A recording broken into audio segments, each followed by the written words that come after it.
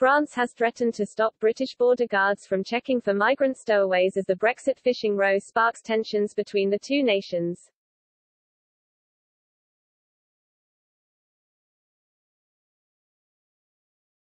As outlined in the Touquet Treaty, UK border patrols are allowed to check France for migrant stowaways, but the UK government has been warned the treaty could be revoked. A French MP has warned London that the treaty could be at risk if the UK government does not back down in the Brexit fishing row.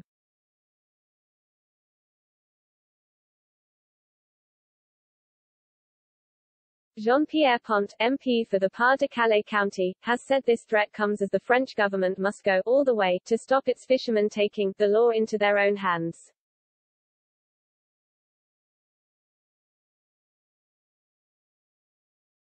After attending virtual talks with Annick Girardin, the Minister of the Seas, and Clement Beaune, France's Europe Minister, Mr. Pont stated the Touquet Treaty's future depends on how London retaliates.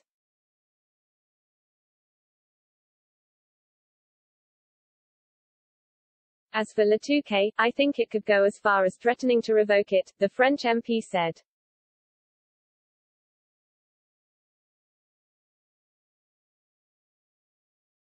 They are all furious and prepared to do everything to get the Brexit Accords respected.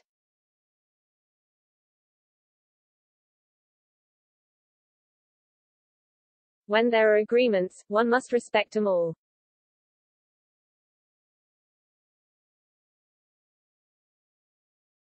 We would be happy to continue with Le Touquet as long as the UK respects the Brexit deals and gives what it has promised.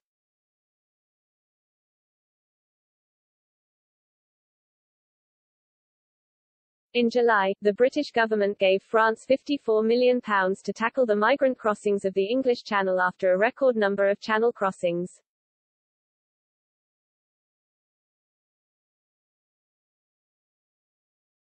Sir Ian Duncan Smith, the former Tory leader, has said if the treaty is revoked, France should not receive monetary support.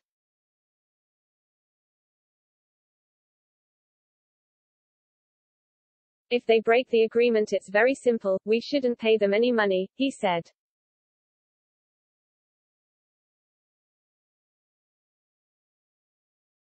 We should just say very calmly, stop behaving like children.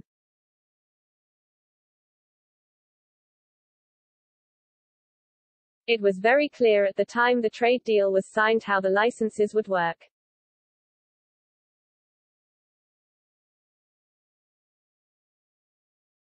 At time of writing, the French government has not made a direct threat revoking the Touquet Treaty but has vowed to retaliate if Britain does not back down in the fish war.